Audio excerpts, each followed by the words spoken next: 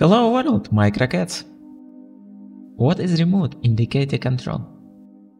Let's take a look at this example: WEMOS TTGO board and Shahe meter. The indicator has a USB connector to which you can connect. See pinout further in the electrical section. Divide for ADC to read battery voltage. So the Shahe indicator. It has a round body with indication and buttons and a movable stem, the movement of which is measured. The WEMOS board is built on a ESP32 microcontroller, has a converter and a battery charge controller. There is also an OLED display on the board. We connect the board to the meter via a homemade USB cable. We turn on the power and wait for the Wi-Fi connection to be established. The server is a laptop with a Mr. Robot access point. After connecting to the network, we check the data on the display and the meter.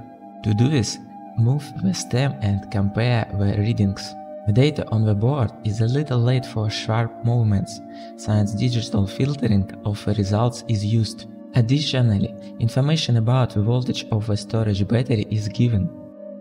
Let's try to transfer the value to the laptop. Open the HTML file in a browser and scan the network for connected modules. We get a list of modules. This is the host and ESP32. We request to receive a name through the command. We request to receive data on the voltage of a storage battery. We get the movement of a stem. We get cyclical values after a time interval of 100 milliseconds. We see that the changes on the indicator are transferred to the computer. Also, the data is duplicated on the screen of the WEMOS board. Consider the electrical circuit. A non-standard USB cable with its own pinout is used to connect to the Shahe indicator.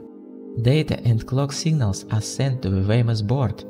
Resistors are also connected to it to read the battery voltage. And this capacitor will allow you to flash without using the boot button. Let's consider the software part. Used pins for external devices. External Wi-Fi network data and own name. Parameters for measurements.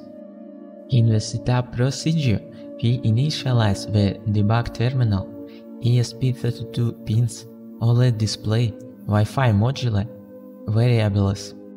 Functions for obtaining measured data and values from the battery.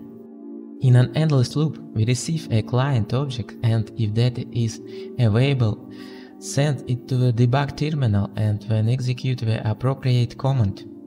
GetName command. Send the name of a module. GetVoltage command. Set the value of a battery voltage. GetMeasure command. Send the value from the indicator, taking into account the zero mark. The setZero command is to set a new zero mark. Soft reset command.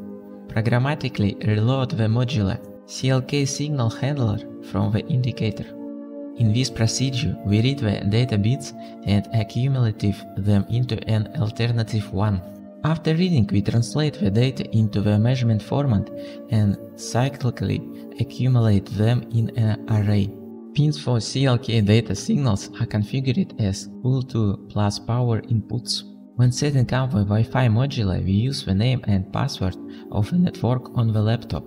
When searching in animation, the progress bar is used. After that, we start the server listening for data on port 80. Updating the data on the controller display is done separately. The function of receiving data from the indicator uses digital filtering. First, the arithmetic mean of the measurements is calculated, when each type is compared with the mean of a given element, and if it is rejected, the element is discarded. The arithmetic mean is calculated again without taking into account the discarded element. In the update task, we get the indicator data and data from the battery.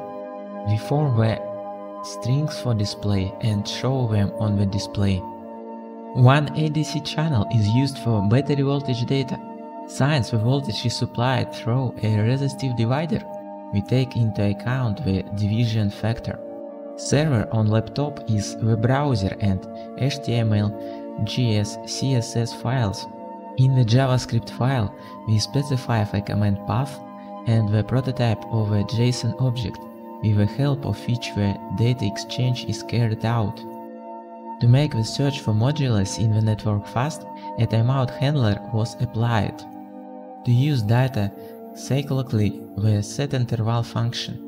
In the tips there is a video with similar tasks, controlling the caliper and modulus in an autonomous Wi-Fi network. That's all, see you in the next video, subscribe microcatchan.